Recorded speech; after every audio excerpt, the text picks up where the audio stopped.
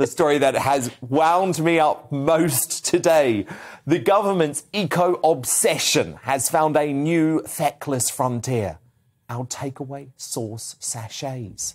That's right. George Eustace, the Environment Secretary, who I've been branding tonight, the sachet fascist, is hoping to add those handy little packets, mini milk containers and throwaway cutlery to the banned list of simple pleasures, with businesses told to find green alternatives. I say, can't they just leave us alone? Leave our condiments alone. Because actually, think about this. How are you meant to transport sauce, ketchup, if it's not in a sachet, in a beautiful sachet? I love these things, by the way. I absolutely love little ketchup sachets. They also want to come, these beautiful little milk containers too.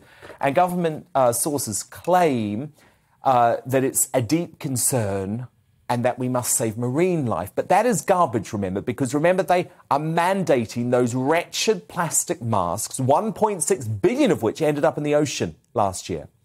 It's clear that all green and COVID regulations are born out of the same hypocritical obsession with controlling us to within an inch of our lives.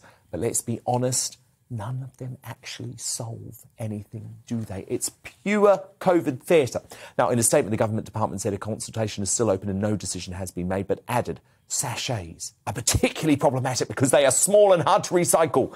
We launched the call for evidence to give us a better understanding of what a move to sustainable alternatives might look like without unfairly impacting on consumers.